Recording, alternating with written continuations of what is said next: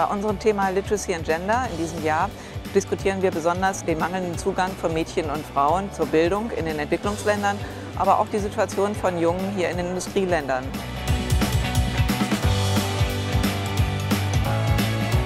Dazu fand ein sehr guter Vortrag von unserem Keynote-Speaker Kimmel statt, der in Amerika mittlerweile ein sehr bekannter Autor ist und wahrscheinlich jetzt auch in Deutschland bekannt wird.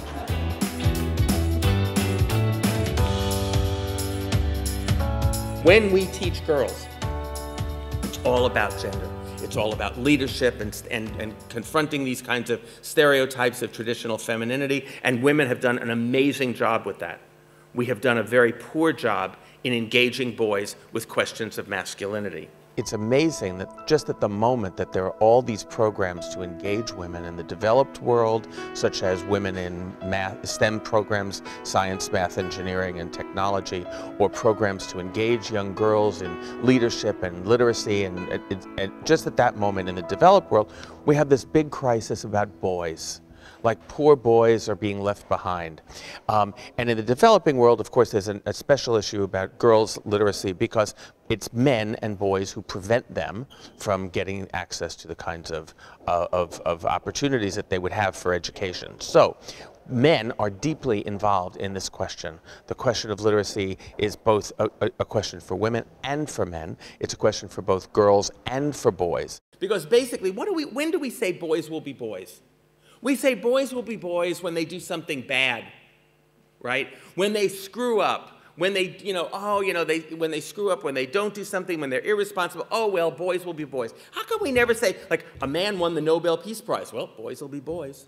My particular interest is why is it that boys consider being disengaged from school a sign of their masculinity? Any policy, any development, any program that we develop that is going to re-engage boys in their schooling is going to bump up against these ideas of masculinity. So that seems to me to be the place that we have to focus some of our energy.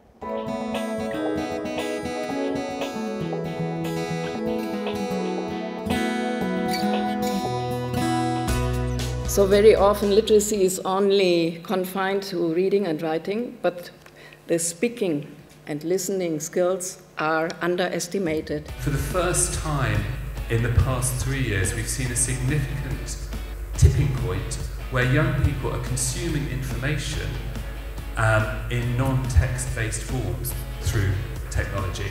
And in terms of what we mean by literacy, that I think is perhaps the most exciting challenge.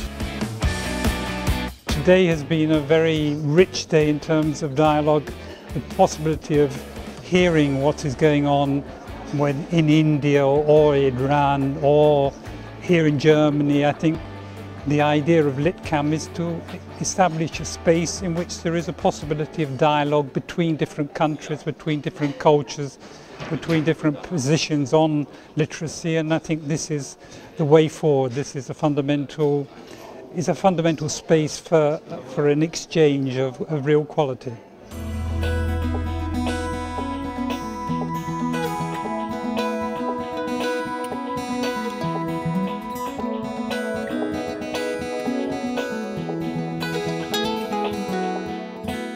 So this is my first time at the LitCam conference in Germany.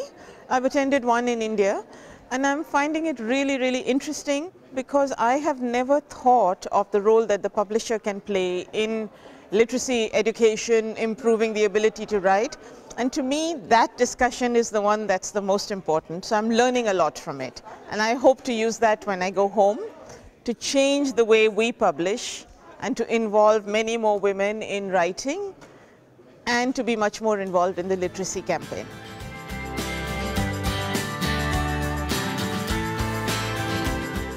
We started the cooperation a couple of months ago and talked to LitCam, to LitProm and also the Goethe Institute because we were looking for good partners and the opportunity to work together on that important project, and the conference shows that that was the right decision.